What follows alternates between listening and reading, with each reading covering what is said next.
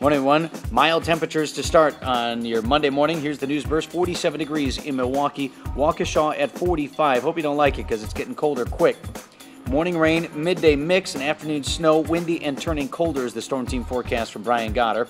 Brian's got an inch of accumulation of snow by the lakefront by 7 o'clock tonight, 1 to 2 inches inland. High of 47 degrees today, so we're pretty much there already. Then falling temperatures should be in the low 30s by 4 o'clock this evening.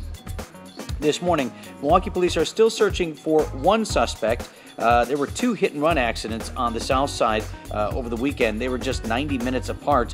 One of those accidents was fatal. One suspect arrested. The suspect in another one is still out there somewhere this morning.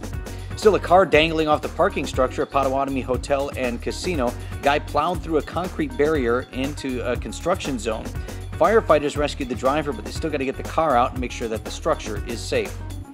New information this morning on that train derailment over the summer up near Slinger that caused a big old mess. New reports blame human error for the 2-train collision.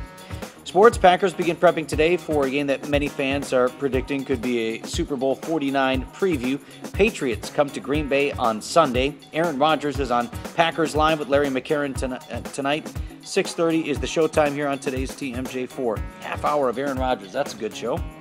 College hoops, Marquette at home tonight against New Jersey Institute of Technology. Tough test. UWM is out in Vegas playing Louisiana Lafayette. Susan Kim. Anything else? Susan's still talking about The Lion King, which she saw like 2 weeks ago. It was really good. I checked flights to Arizona just because I had nothing to do. And it's like the Super Bowl playing there. Oh, you checked flights for Super Bowl weekend. Yeah, okay. But I checked them last week and they were really very affordable for a trip to Arizona. So book your flight now, is that what you're saying? Well, I don't know. Take it easy. Easy now, easy. We can't, right? We can't.